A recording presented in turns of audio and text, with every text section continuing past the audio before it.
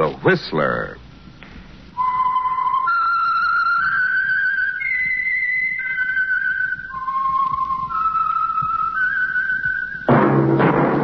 That whistle is your signal, the Whistler.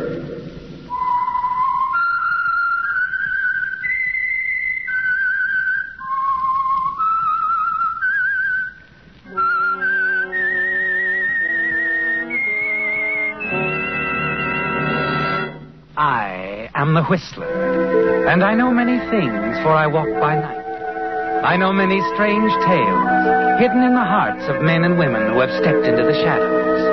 Yes, I know the nameless terrors of which they dare not speak. And now the Whistler's strange story. Last Curtain. The company's engagement at the Opera House in Los Angeles had 2 weeks to run. But Oriane Donati, whose beautiful voice was largely responsible for the success of the tour, had other things on her mind. Oriane was no longer thrilled by the curtain going up. She was not new to the music world. And moreover, when she allowed herself, she could feel the years inside. She didn't allow this often, of course, and certainly it was not being displayed at the moment. With Charles beside her, quietly reassuring, Oriane found it a simple matter to face the anger of the impresario, Giulio Cassini. Have you lost your mind, Oriane? You cannot just tear up a contract. I'm protected by the law. Law. There is only one law I recognize. I do as I please, and I will not desert my Charles. And why should you, my dear? Do marry Charles, but remain with us for the season at least. Please, cara It mia. is impossible. Charles will not hear of it. We are both desperately in love. Am I right, my darling? Yes, you're quite right, Oriane. Oriane, please, Sorry, reconsider. Julio, my mind is quite made up. Come, Charles. Let's go someplace where we can be alone. By all means. All right, play your games, but if you want my advice, It was rather unpleasant, dear. Julio, he only thinks of the money he will lose. Enough of him, though. Do you really love me? Don't you know? Yes, I suppose I do. That was nice, darling. Now I must go to my dressing room. Can you amuse yourself for a little while? Yes, but do hurry back.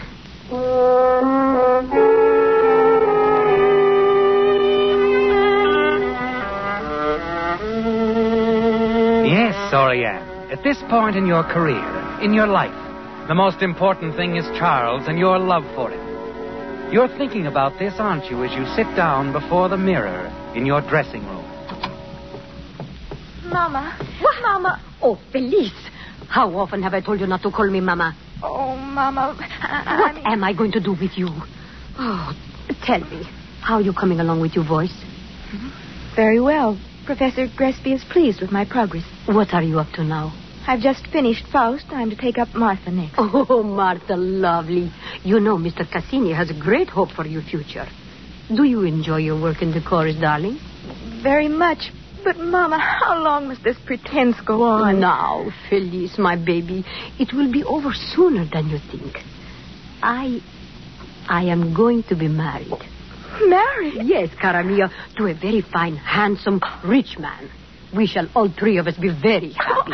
Oh, Mama, when? Soon, Felice, very soon. Now, child. Yes?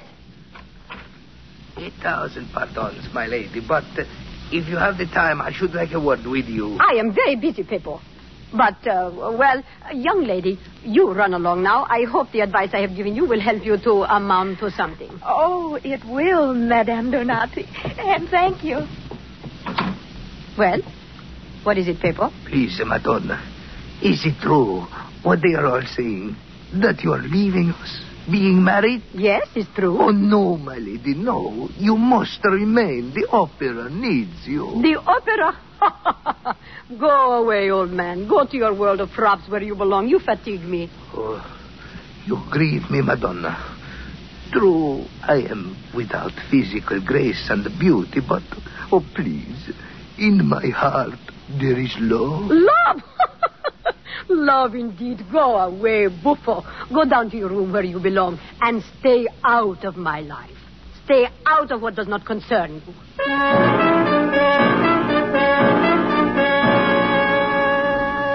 Peppo doesn't really annoy you, does he, Oriane? He only amuses you. But you're genuinely disturbed about your daughter Felice, because you haven't mentioned her to Charles, have you? Somehow the opportunity has never been right. But you know there'll be plenty of time for that after you're married. And his love for you will make him understand anything. The following morning, Giulio sends for you, and he seems in a strangely happy mood when you enter his office. Oriane, come in, come in. Where are the papers? Canceling my contract? On the desk, my dear. There's 6 copies. The sooner you sign them, the sooner you can start preparing for the great day. You do not want me to perform tomorrow night? Oh, not necessary at all, cara mia. Now, if you just sign the papers... Giulio. Yes? Tell me, how is it that this morning you seem so agreeable? Only yesterday you were tearing out your hair, shouting you were ruined. I have had a change of heart. I know about love. I know it cannot wait. I thought it over. After all, who am I to oppose Cupid, huh? Giulio, you are lying.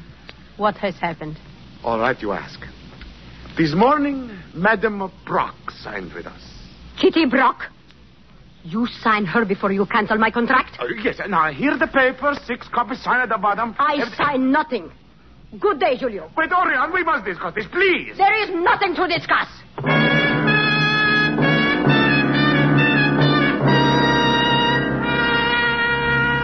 The thought that Giulio has taken you at your word about leaving the company infuriates you, doesn't it, Oriane? That he would sign someone else before you've even given the final release on your contract. And of all people for him to choose, Kitty Brock, a woman you've never liked. Since you refuse to cancel your contract, you continue to sing your roles. Then a few days later, you learn even more about Kitty. It's during a lull in the rehearsal while you're standing in the wings that Peppo, the property man of the company, whispers the unpleasant news in your ear. My lady. Huh? You? What are you doing sneaking about? I would like to tell you how pleased I am that you remain with the opera after all. Oh, go away, Peppo. No, it is a wise decision you make, Madonna. That porco is not worthy of you. Porco? How dare you speak of my beloved in that manner? Go about your business, wretch. I must sing in a moment. Yes, my lady, sing. Give your love to music. Do not waste it on him who deceives.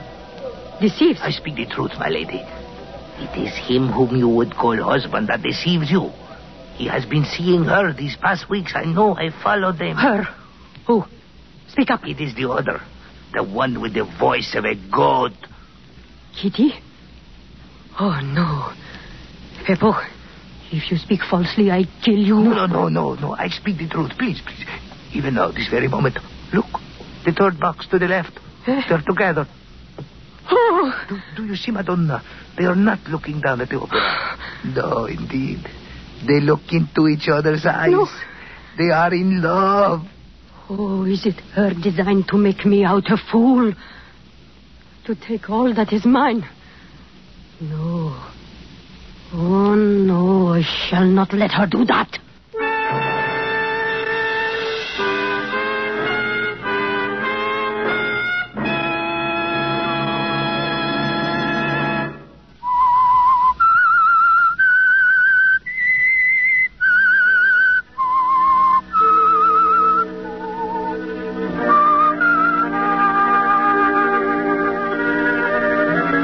The worst has happened, hasn't it, Oriane? Charles and Kitty. The shock of it keeps you confined to your hotel rooms all the next day. And the evening's performance goes badly.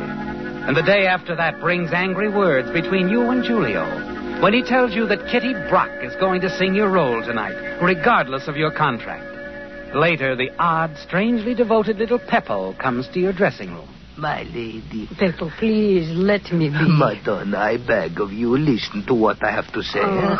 Look, after tonight, Madame Brock will bother you no longer. What are you saying, Peppo? In the room where I keep my props, there is a mirror. A mirror especially created for the use of Madame Cazzana. A mirror? Yes. But, such a mirror. And so practical. You see, it was purchased for Madame Gazzana nearly 20 years ago by a man who was madly in love with her and very jealous. Oh, come now. You're speaking in riddles, old man. Explain yourself. Well, the mirror, the glass, was treated in such a way that a high-pitched trill or vibrato would instantly explode in one's face. A just reward for vanity, Madonna, would you not agree? Eh? Especially if one is accustomed to singing into one's mirror, like the good Faust Margherita. How is that you have come to possess this mirror? Madame Gazzana was in love with another, so she gave the mirror to me. You're dreaming, old man. If you were telling me the truth, you could not know of the mirror's treatment. Gazzana herself did not know. But I do know. The jealous lover told me. When Gazzana sang Margherita and the mirror did not explode, the man came to see why. When I told him I had the mirror, he begged me to give it back for fear some innocent one would be hurt. But you kept the mirror? Yes. I was certain that someday it would serve its purpose. Oh, get out of here, Pippo. So, this, then, is my reward for offering you happiness. I told you to leave, Pippo. Very well, my fine lady. But the next time, you will come to me. Really? You think no, Madonna? I shall be waiting for you downstairs in my room with my props where I belong, where all the ugly things are kept.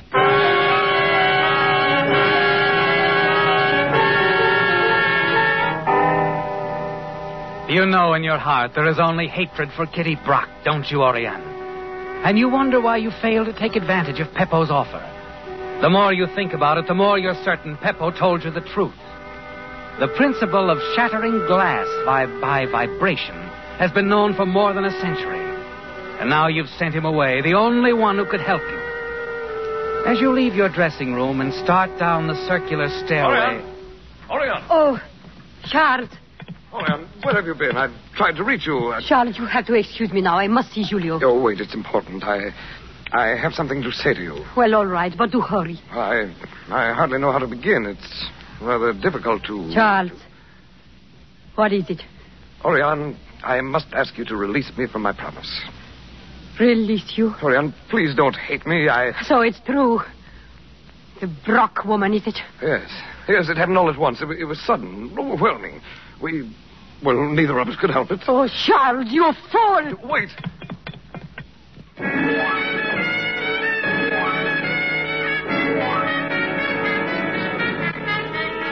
It's finally happened, hasn't it, Oriane? You've lost everything. Though you're still under contract, Julio has replaced you in the company. And now Charles has rejected you. You walk backstage, behind the lofty proscenium, as though lost in a dream. As the hours pass, you can concentrate on only one thing. One person. Kitty Brock. She's the cause of it all, isn't she? Then in the distance, you hear the chorus rehearsing for tonight's performance of Faust. Concealed behind a flat, you watch your daughter Felice as she sings. So young, so alive. Then another voice becomes audible. Kitty Brock rehearsing your role. The role of Margherita. Her voice taunts you, doesn't it, Oriane? You begin to tremble with rage. And then a thought flickers through your mind. Jewel song. Margherita gazes into a mirror. A mirror.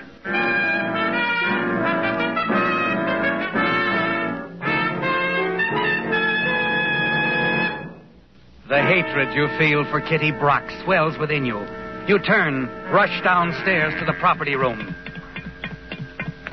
It's the first time you've been below the opera house. You find the air damp, faded. And as you walk along the dark corridor, you see a dim light at the far end, and you hear Peppo. Peppo! Peppo! Oh. It is the fine lady come to visit Peppo, huh? What an honor you accord me. Peppo, I am in need of your help. I have no time to lose. I must have the mirror. Peppo, please give it to me. A moment. For what reason do you want it? For what reason do you think? The Brock woman. She has robbed me of my fiancé, my position, everything. Everything, my lady? Or is it just that she has robbed you of your lover? Are you going to give me the mirror? Yes, I will give you the mirror. Take it. Thank you. And then now, Peppo. Yes? You leave the building. And stay away until after the performance tonight. Oh, but Madonna, Mr. Cassini, what will he say? When he asks me, what shall I say? You were called away suddenly. Somebody in the family was ill. Anything, I don't care. It will be safer. If you are not here, they cannot blame you. An accident. Someone picks up the wrong mirror by mistake. Yes, I understand. Yes, I will go immediately. You watch Peppo back out of the room, twisting the tattered cap in his hands. The moment he's gone, you pick up the mirror.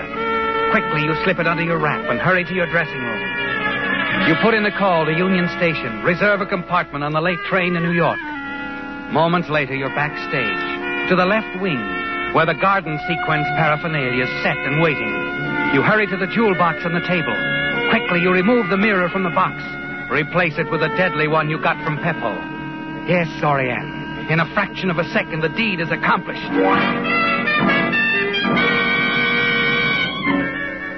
Back at your apartment, you spend the rest of the afternoon packing for your trip to New York. Then shortly before 6 that evening, you hurry from the building.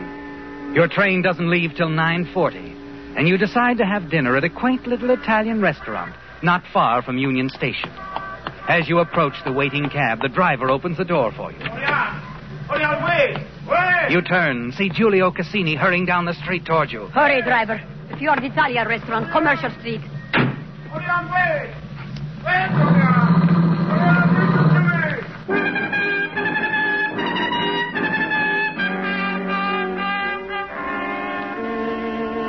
me! You're relaxed, aren't you, Oriane? Hours later, as the train pulls out of the station, you lean back in your chair, give yourself up to the slow, hypnotic rhythm of the wheels on the track. Wheels that every moment take you further away from the opera house, where the performance is now in progress. Suddenly a picture flashes through your mind. The opera. Kitty Brock and the Jewel Song. You can see her now, can't you? Singing into the mirror.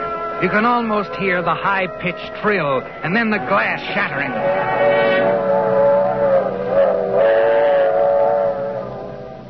It is too bad, Madame Brock, that your first performance with this company shall be your last.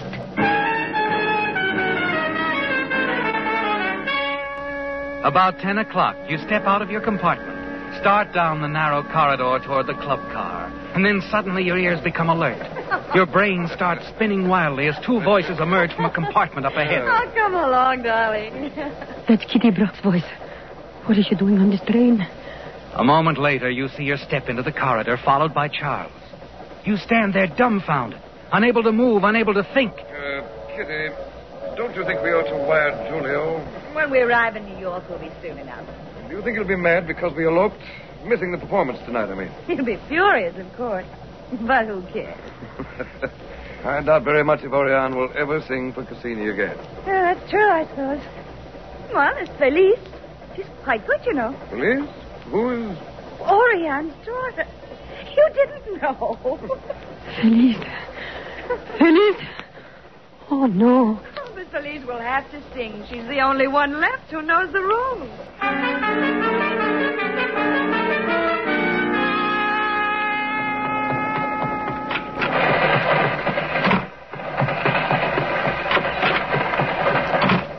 Conductor. Yes, ma'am? I must get off the train immediately. You must stop. Oh, I'm sorry, ma'am. I've got to get back to Los Angeles. Well, we'll be in Pasadena in a few minutes. You can get off there, take a cab. What time is it now? 10 minutes after 10, ma'am. All right. I get off at Pasadena.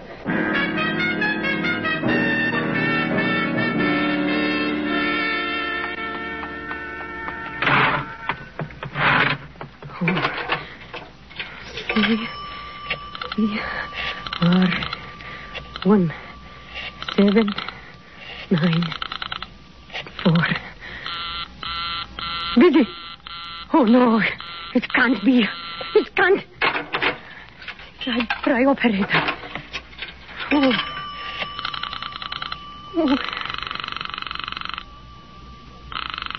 Who was keeping the operator? Operator, I'm trying to reach Creston 1794, but I keep getting busy signal. Will you check that for me, please? That is a toll call, madam. Oh, hurry, it's important. The number is Creston 1794. Yes, do hurry. One moment, please. Oh. Really? Who was taking her so long? Operator! I've got to reach Felice. Hello? Yes, operator. Creston 1794 has been reported out of order. Out of order. I'm sorry if you'll place your call later. But it's important. I must get through somehow. Please, is there anything you can do? I'm sorry, the line is out of order. Oh!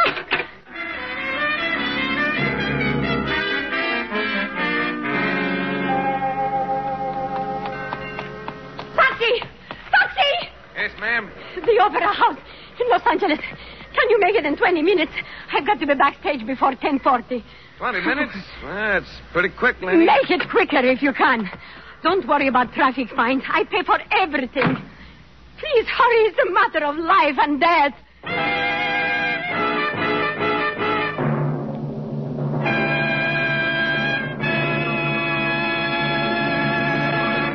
The Whistler will return in just a moment with the strange ending of tonight's story. And now, back to the Whistler.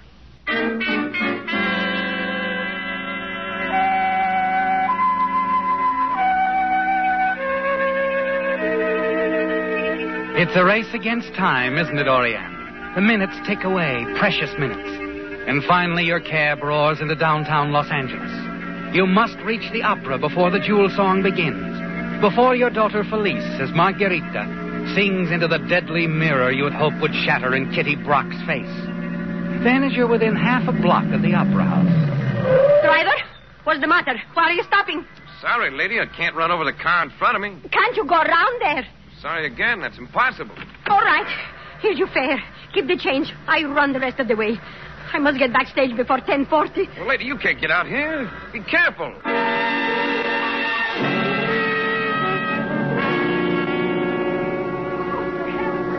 A small crowd had gathered near the Opera House, stunned by the news of the tragedy. They saw Giulio Cassini slip out the side entrance with Felice Donati. They watched the sobbing girl, a handkerchief covering her face, being assisted toward the waiting ambulance. Now, my dear, everything will be all right. Please, let us through. Here, let me have your hand. Please. Giulio. Take it easy, please. Now, we're all right. Please.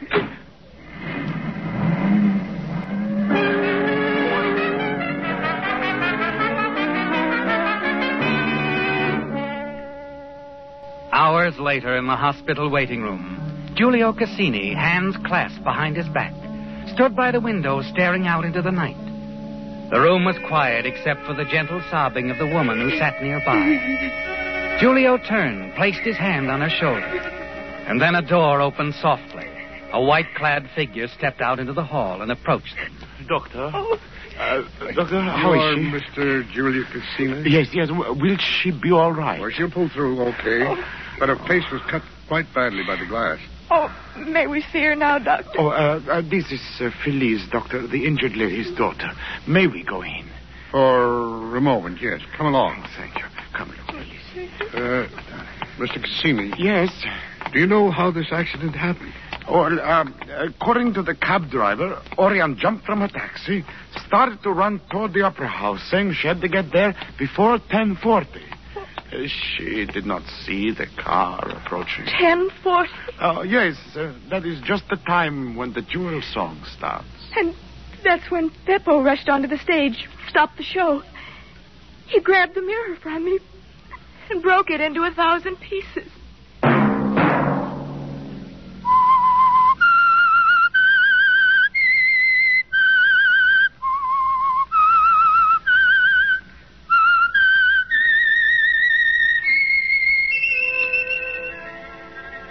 Let that whistle be your signal for the Whistler each Sunday night at this same time.